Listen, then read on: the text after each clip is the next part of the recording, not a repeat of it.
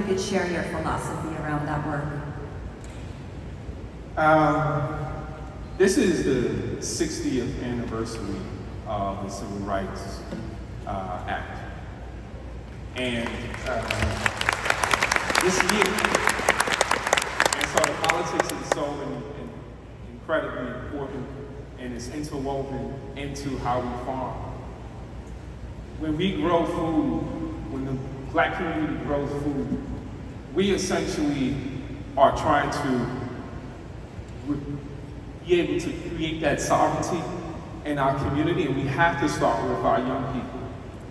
We have to galvanize as much as possible. We have to educate them on their, just their history in terms of the trauma that had us escape to the urban communities where we're struggling to also grow food.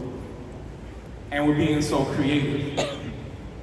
And so we must empower our community to build land sovereignty.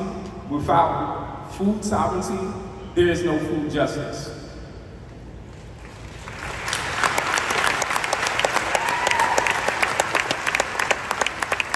And you can't have food sovereignty without land sovereignty. So we're losing those resources.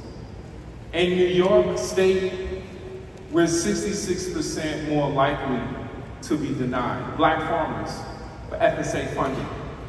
The average is only 19%. Nationally, we're 35% more likely to be denied. The average is only 8%. We were denied funding in FSA twice. But we were vindicated when we showed them all the records in court and the information. And we reversed that through our appeal.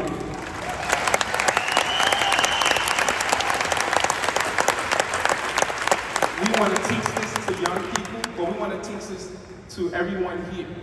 We want you to know our story, know our struggle, and know that we're going to continuously lead our work, our farm, and within our community.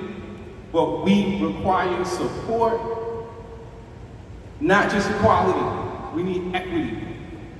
Equity in the land, equity in the food, and hear our voices.